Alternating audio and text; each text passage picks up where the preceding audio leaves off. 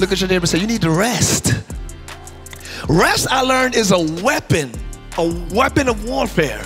Rest is a weapon against anxiety. Rest is a weapon against stress. Rest is a weapon. I learned that, and I said, oh, that's why Jesus would sleep on the boat. It was an attack against the storm. His rest was an attack against the storm.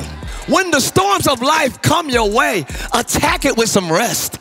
Attack it with him. I trust God. Attack it with, though he slay me, yet will I trust. Attack it with, I know that all things work to. Attack your storms and your problems with rest.